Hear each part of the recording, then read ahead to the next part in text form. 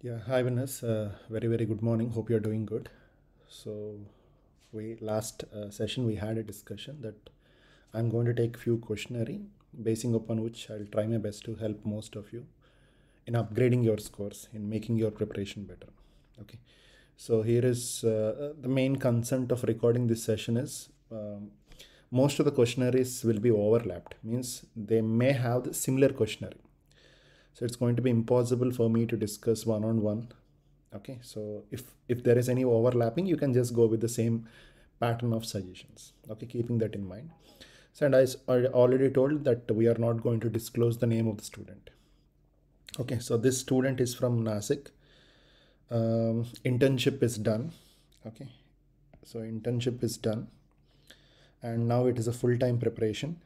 Domicile, reason why domicile I have added is to know the state of counseling. So domicile is basically useful for state counseling. Okay, so it is basically you are from which origin. Okay, so it's not open category EWS. Open category EWS comes under category, that is right. Okay, category or reservation, that is right, EWS we will consider.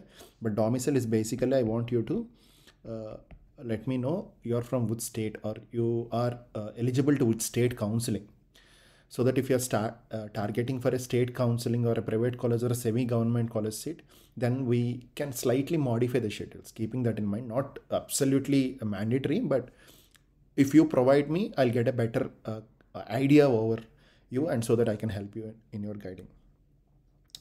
The next one is also this timings. I want proper timings. Okay, right. When you're going to start your day with the book. Okay, so what are your breaks? When you have your breakfast, are you having any sort of activity break in the morning? Okay, or are you taking a nap in the afternoon? Again, evening you're having any activity, walking or something, exercise or gym or anything, and how you're taking breaks and how you're managing time. So what is your routine schedule? That is the main reason of adding the timing. Okay, it's not simply like morning, because I cannot address each and every one of you. I'm telling, so people who are going to send me, okay, from now please do these modifications. Okay, study pattern is basically you're mentioning the checklist. Okay, it should be mentioned under checklist. Okay, previously covered subjects, I think it is all four modules, I think all the subjects, if I'm not wrong, not clear again. So do mention in the form of modules, because you're already done. Like for example, you're done with module 1 2 3, so do mention I'm done with 1 2 3, I'm going with 4, or I'm done with 1 2 3 4, with few subjects which are not done. Subjects which are not done, you can mention in the subjects which are not covered. For example, in module 1 you have not covered pedo, or in module 2 you have not covered biochemistry. Okay, something like that. Okay, so timings, I want proper timings. Your daily routine I want. Okay, so that I'll split the day and I'll try to accommodate. Okay, right. So for this particular student, we don't know exactly how many hours she's preparing for the entrance examination. Okay, so as it is a full-time preparation, I'm considering a minimum of 10 hours. Okay, because the data is not provided properly. Okay, so timings is, I'm considering it as 10 hours of reading time. Okay, so now I'm just trying to analyze your scores. Okay, luckily you have given exams. Module 1 is around like 350 plus, 2 is 350 plus, 3 is 350 plus. If I just from my perspective, module 1 is easy, 2 is difficult, 3 is again easy. Okay, but your scores are almost the same with 1 or 2 MCQs difference. Okay, so you're maintaining a range of 350 to 360 score. Okay, right. So now I'll give you suggestions, so that because anyway you're a full-time reader, so I'll try to give you suggestions so that I want your scores to get improved to minimum 450 to 500 in the next 15 days. Okay, right. So just now I'll go back and try to analyze your checklists. So your checklist is, I don't know exactly what synopsis it is, basically whether you're going with PP book synopsis or pulse synopsis. What MCQs? Please do mention MCQs clearly. What MCQs? Yes, PYQs is a nice option, right? Power Pro Live. Okay, you have somewhere around like 65 to 70 classes of Pro Live. Yeah, nice option. Bootcamp series videos, yes. And you're giving exams. I hope you're giving the module exams. Now I'll try to make your schedule, your checklist minimalistic, okay? Because we want to improve the scores by 100, 150 score has to be improved, because your checklist is very nice, but I don't know how effective you are in the checklist. So rather than covering a very huge aspect, okay, covering very huge aspect. For example, your checklist is very huge, okay? So if you're perfect with this checklist, you can easily, by this time, you can easily cross 550 to 600 scores, but you're not able to achieve that, okay? So what I'm going to do is I'm going to make your checklist minimalistic, because our target is now 450 to 500. But I want you to do this minimalistic checklist for more than 2 to 3 times. Means I want more rounds of revision. I want you to revisit the same question again and again, same concept again and again, same slide again and again, same video again and again, minimum 2 to 3 times, so that it will be easy for you to grab that 450 to 500 score, because you're consistent. How I can tell this is because you have given all the exams. Very good. Module 1 you're given, module 2 you're given, module 3 you're giving exams, okay? But main concern is I want you to do more rounds of revision, okay, right? So anyway, I don't know whether you're going with module 4 exclusively now or planning the schedule accordingly, but I want to remodify your checklist, okay? So how I want to remodify your checklist, because I hope you are already done with most of the pro live sessions, because you're a pro live student, as you have mentioned it. So pro live classes are very, very important. For a pro live student, they are very important, okay? And I hope you have taken the printout of all the pro live classes, and I hope you have attended the pro live sessions, written the answers, written the explanation part or some add-ons, whatever it is. I want you to redo all the pro live sessions at least 2 to 3 times. And I hope you're already done. You have already underlined few things. I'm not very clear about that, okay? But make sure once you're doing the first time, do it full-fledgedly. Second and third time, do it precisely. Means, for example, you have a bulk of pro live classes. For example, all together, I told you, right, 65 roughly, 65 to 70 are there. And each pro live session is of 2.5 hours. And if you just cut short it, each pro live class printouts can be around like, roughly around like 50 to 70 questions may be covered. Now, once you're doing for the second round, make sure I don't want you to do all the MCQs. I want you to do precise MCQs. Means MCQs which are linked to classifications, MCQs which are linked to memory based, MCQs which are linked to multi options. Okay, multi options means question is slightly tough rather than MCQ which is straight away. For example, I can ask you this particular gene is associated with which are the following syndrome or which are the following disease. That is a straight line. Okay, so for that you don't need to go dig back and everything. Okay, you can simply see it, close it off. But for example, if a question is on a particular syndrome, exclusively on the clinical features of a syndrome, so it is mandatory to revise the clinical features so that the revision is going to happen, because it can be inclined to memory based. Or for example, there is a question on classification. So along with the class, whatever that is being mentioned in the question, you need to check out other subtypes, other parts of the classification also. Such a things requires revision.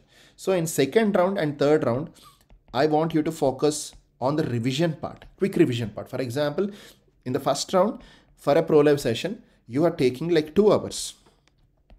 In the second round, it should be maybe less than an hour.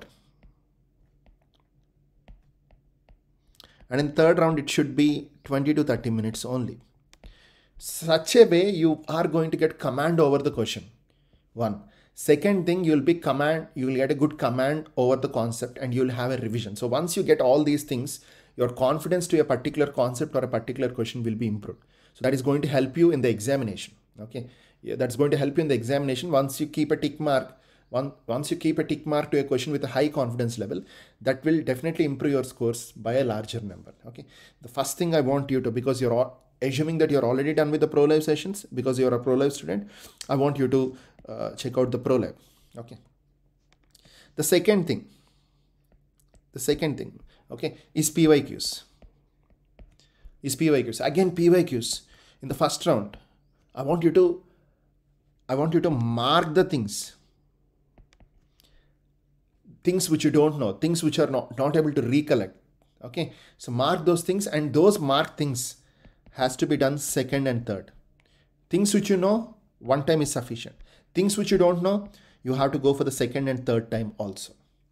Once you're done with this, then I want you to go with quick revision.